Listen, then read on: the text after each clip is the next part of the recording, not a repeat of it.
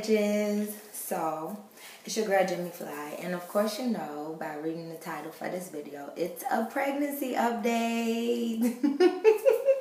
So yesterday I turned 28 weeks, which is 7 months, which is the first week of my 3rd trimester. It seems like this pregnancy has been going by so fast. Like, I can't even explain how excited I am to see my daughter for the first time face to face and hold her and kiss her and just play with her.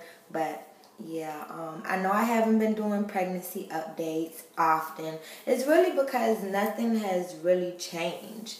But now that I'm in my 3rd trimester, I felt that it was only right to update you guys on what's going on just with my thought process and my body and my baby, of course. So let's get started. My belly has popped. My navel hasn't poked out yet, which I think might happen within the next month or so, but it's bigger. I have developed the dreaded dark mark on my belly, the line that comes on the majority of pregnant girls' stomachs. It didn't come for so long, so I thought I was going to be one of the lucky ones who didn't get it, but it didn't skip me. So I have that black mark on my stomach, which isn't really bad because I don't have any stretch marks yet. I stay oiled up, like I stay getting greasy. So I don't know if that's why I don't have any stretch marks.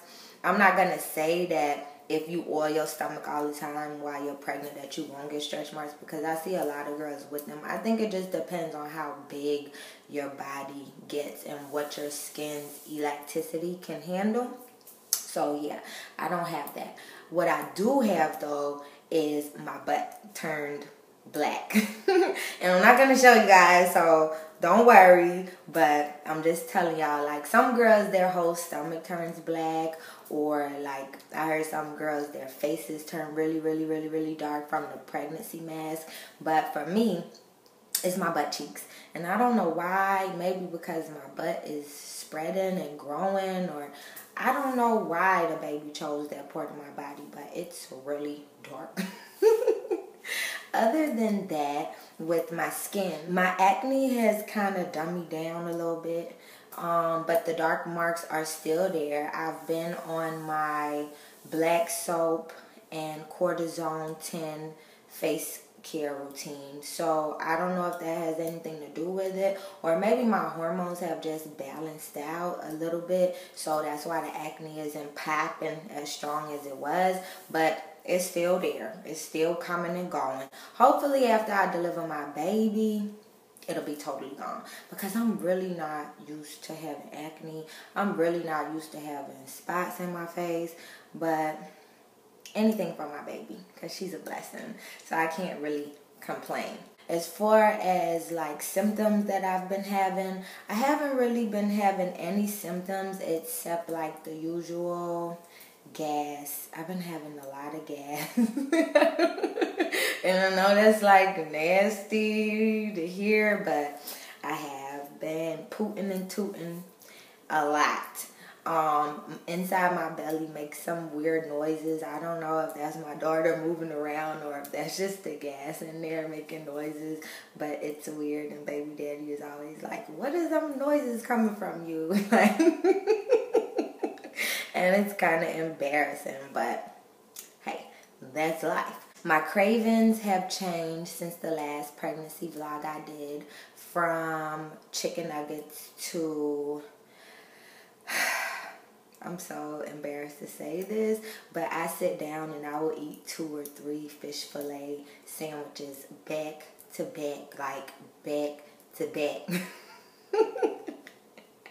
Really though, I eat everything. Anything that you put down in front of me, I will demolish. When I go out to eat, I eat like 2 or 3 entrees. When baby daddy cooks, I need 2 or 3 servings. Like, I just be really hungry. So I don't know if that's the dreaded eating for 2 syndrome, or if I'm just getting greedy as hell because I don't have weed to smoke, or I don't drink liquor anymore, and food has became my best friend. I'm not really sure, but yes, I eat a lot. As far as my weight goes, I have put on 34 pounds so far throughout this pregnancy. And a lot of people are always like, oh my God, you're so tiny. Like when I'm out, women always ask me like, how far along are you? 4 months? Are you 5 months? And I just bust out laughing because I'm like, no, I'm 7 months. But I know compared to a lot of pregnant women that I see and come across like on Instagram and stuff, I'm fairly small. But for me, it's a lot. It's like lugging around a bowling ball because I'm used to being so tiny. But I like it. I think the weight looks good on me. My face is kind of like, but it's not bad. My arms are like, but I'm loving it.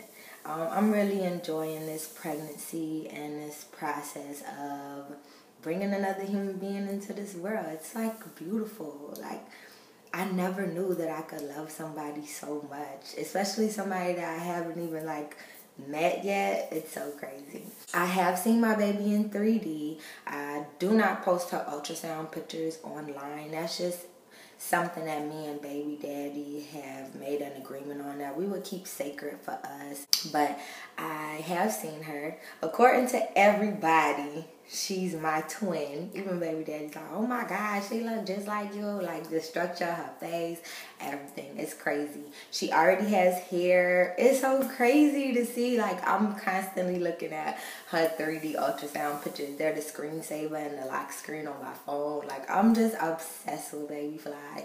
She does have a name, and I'm still not sharing her name yet, but I will do a vlog probably when I'm 8 months to let you guys know what her name is going to be. Her first name was already chosen, but we battled a little bit about her middle name, and we finally like boiled down to a middle name. And of course she's going to have his last name, so I'll be sharing her name next month. As far as like lactating, my breasts haven't started to leak any milk yet. I'm hoping that they do start so that I can know that I'll be able to breastfeed, because I really want to be able to breastfeed my daughter. I want to have that connection with her, and at least like if I can't breastfeed her, I want to be able to give her breast milk, like pump it and feed her breast milk instead of formula. But if I can't, then that'll just be something that I have to deal with. I still have skin to skin to bond with her. My nails. I cut my nails down. Well, I let my nail tech, Miss Diane, cut my nails down. Remember, they were super uber long. I grew them out so long, I kind of started feeling like they were a part of me. But when I had to think about, do I want really long super nails, or do I want to not have to claw my daughter up when I'm doing diaper changes and trying to rub on her face, I decided to cut them down. It was a hard decision, but when I finally broke 2 nails, I was like, that's God telling me they got to go. So I got rid of them, and it's getting something used to having short nails, but I kind of like it because I could ball up my fist now and kind of box baby daddy when he say something crazy or make me upset or don't bring me juice. I've been drinking lots and lots of water now. Like, I'm so proud of myself. Water was so disgusting to me before, and I had tried like putting lemon in my water, and then that started giving me acid reflux really bad. So I stopped doing that, and now I'm just like obsessed with water. Whether it's cold or room temperature, it doesn't even matter. Like, I just love it now. I'm so proud of myself because I'm supposed to be drinking lots of water, but it's pregnancy, and at first I wasn't doing so good with that. I was drinking lots of soda and juice and sugary shit. As far as baby Fly goes, she's uber active. Like, she moves a lot, and sometimes I'll be wondering, what the hell is she in there doing? But it makes me feel good to feel her move because I don't have to use my fetal Doppler as much because I get really paranoid. Like, if she gets still for a couple hours, I pull out the fetal Doppler and be checking heartbeats and shit. But because she moves so much, I hardly ever have to use it, so I love that. And it seems like she recognizes her daddy Like, if she is still for like 20 or 30 minutes and then he comes in the bed and puts his hand on my stomach or rub my stomach, it's like she gets really, really active. So I don't know if she knows the difference between my hand on my stomach or his hand on my stomach, but she already seems like she's going to be a daddy's girl, which I really, really, really, really love so much. I just really want them to have like the best kind of bond. I'm to the point now where I don't even care if me and him are together forever, as long as him and her have forever. Don't get that twisted. Me and baby daddy ain't got no problems, though. No problems, bro.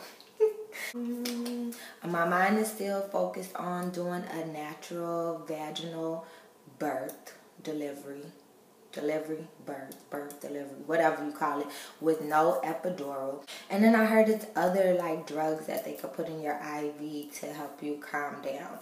So I even seen a girl get a Xanax from her doctor right before she went into delivery. So I'm hoping that I can do anything I can and my doctor will help me do anything I can to skip the dreaded epidural, because I really don't want to do that. I really want to have a somewhat natural birth, and I really don't want to have a C-section, because I've been watching vlogs on that too. And after you get the C-section and they deliver your baby, you can't hold her and all kind of crazy ass shit, and I don't really want to go through that. I want, as soon as my baby comes out and they wipe her down, I want to be able to hold her and kiss her and cuddle her and try to breastfeed her. But yeah, so that's what we're rooting for right now. So pray your hands up, bitches. Yeah, so that's about it. I know you guys haven't seen me on my YouTube a lot, and it's not because I lay down. It's because I'm just trying to enjoy this pregnancy, and I have been doing a lot of stuff.